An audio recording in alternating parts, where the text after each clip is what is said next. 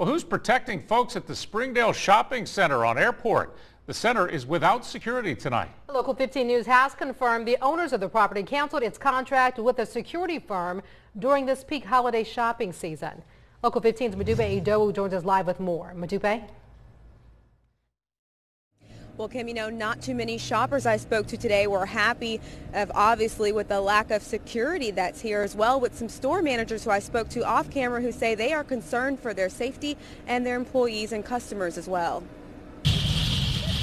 That's crazy. If you take a look at the Springdale Outdoor Shopping Center, you'll see no security. Why this time of the year? This is the worst time to turn around and change security for anyone coming out. With Thanksgiving a few days away and Christmas arriving in about a month, many, like Carl Hertz, who come to shop at the center on Airport Boulevard, feel a little uneasy. This is a bad time of the year, from November through January, you know.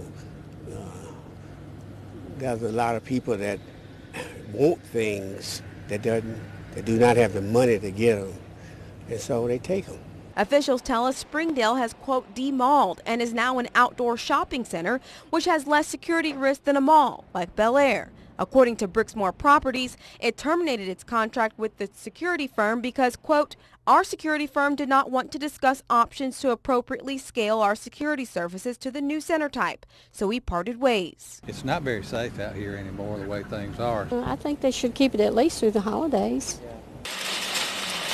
The security firm once took care of patrolling the parking lot of the busy strip, especially during extended holiday hours. If I want to shop for my husband, I got to have him here because that's the only way I feel safe. Coming to do shopping for, it just doesn't make sense. Reps tell us they haven't had any trouble so far, and they are okay with their decision.